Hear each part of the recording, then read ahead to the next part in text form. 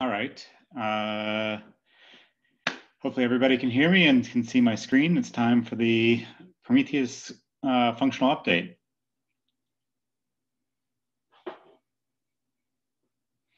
All right, so Prometheus team, who are we? My name is Ben Kochi. I'm the Prometheus team lead. We also have Joshua, Jose, Mike, and Powell on the team. But soon, we will no longer be doing Prometheus functional updates. We will be doing monitoring team functional updates. And our new mission will be not just Prometheus, but we're going to be doing metrics with Prometheus, and we'll be adding open tracing and logging features to GitLab. The big news from our team this month is we finally fixed and stabilized the Unicorn gem integration, which gives us really great metrics inside the Rails app. This has been quite a lot of work, and I want to thank Powell for all of the hard work that he's done to stabilize and improve the performance of the gem. It's now super fast, super efficient, and something we're very proud of, and we'll be contributing this work upstream as soon as we have some really good confidence in the long-term stability of the code. And coming soon, we'll be enabling this in the GitLab.com production so that we can get direct instrumentation out of the Rails application. We've also seen some very good steady growth for the Prometheus project use. So basically, this is a graph of the usage as users see the Prometheus button in their projects, in their GitLab installs, they've been enabling this and allowing Prometheus to monitor their apps on their GitLab installs. And we've seen pretty good growth of this over the last 6 months. We also have in 10.3, we have some new, a few features. Basically, we've been enabling more metrics in more parts of the code base. We've now got some integrated browser testing. It's really neat little feature that it allows you to get direct, quick feedback for applications based on a utility called SiteSpeed. And we'll be hopefully doing more of this in the future. We've also got other new features. I won't continue to read the slides. We also have a nice new Grafana dashboard that we're going to be shipping in 10.4. This is just a very basic starting point for helping users monitor their own GitLab installs. We're also going to be shipping a nice new feature called custom metrics that will allow merge requests to show not just the default CPU and memory usage metrics, but also any kind of metric that an end user would want to view.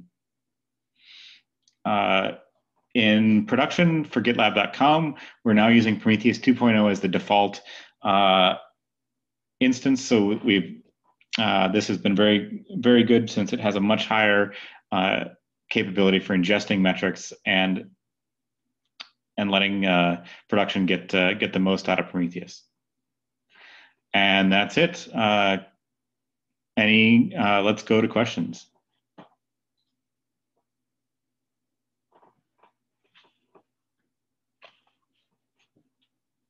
Chat window. Anything. Hello, chat.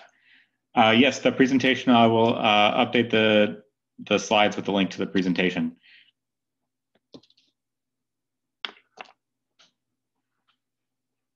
Sorry, I'll update the calendar entry with the link.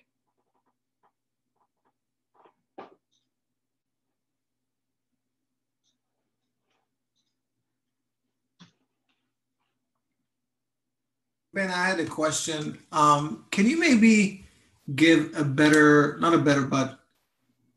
a more real life explanation of how I would use the option to, you said I can start tracking different events or different points all over my app or my service. Now you gave an example with a shopping cart. Can you give an example of why I would use it for and how I can benefit from it? You're talking about the custom metrics feature. Yes. So say, for example, you have a login screen, and you might want to track how many new logins per second are happening, so that you could see if there are, you could see if you make a change to your login screen that the new logins per second drops off, which would be extremely valuable quick feedback that you've made a mistake to your login screen and none of your users are able to log in. Another one is error rates. So we don't actually automatically know what your error metrics are. So you could add your application error metric as a custom metric to the input, so that you could get an immediate feedback that your application is throwing errors. All right. So and obviously there's overlap with other tools that people are doing this already with, right? Yes. So sometimes if you're using, for example, this part of the reason why we're going to start integrating open tracing is so that we can start getting those like exception handlers and other tracing events into the interface. Yeah, so to add a little more color here, basically right now in the Prometheus monitoring system that we have today in GitLab, we have support for the kind of well-known exporters. So these are the exporters that are published and been developed and kind of linked in the Prometheus page. So this would be things like Nginx and HA proxy and Node and like Kubernetes CPU memory support. But if if application uses these, that's great, right? So for example, you can pick up the Nginx metrics out of say the Kubernetes ingress and get instant request rate, error rates, and things like that out of your system, which is fantastic.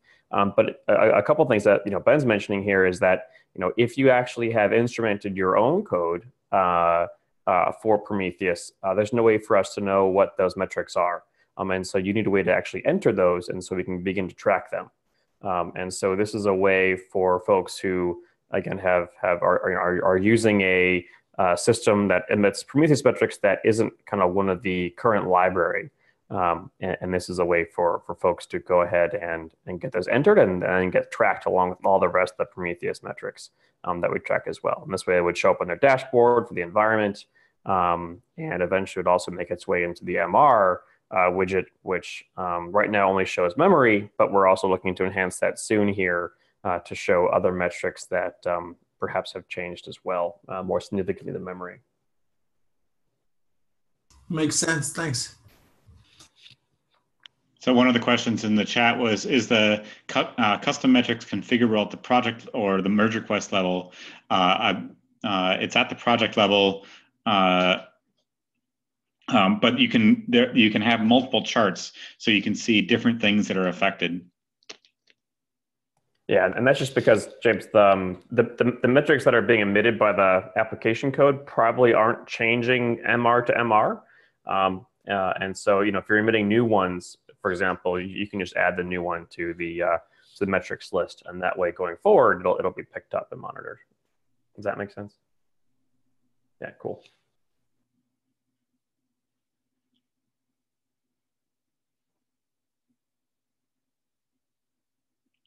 All right. Any other questions?